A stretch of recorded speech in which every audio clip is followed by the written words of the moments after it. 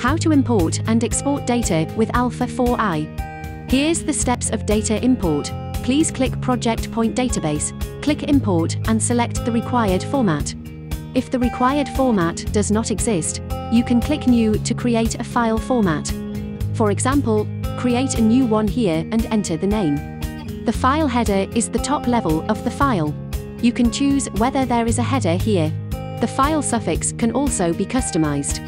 Take the CSV suffix as an example.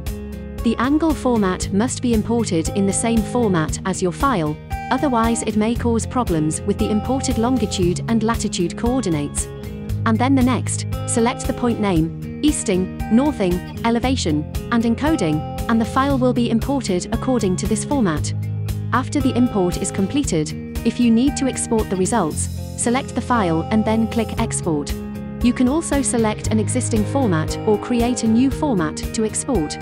Taking CSV as an example, click Export, enter the file name, and click Confirm to complete the export.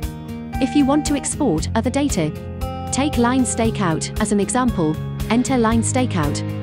Then enter stakeout record. Click Export. The same goes for other stakeouts. Click Export in the collection record. Open the File app. Enter the Alpha-B internal storage disk. Enter DIMAP. And then export. You can find the exported file there. That's all for today. See you next time.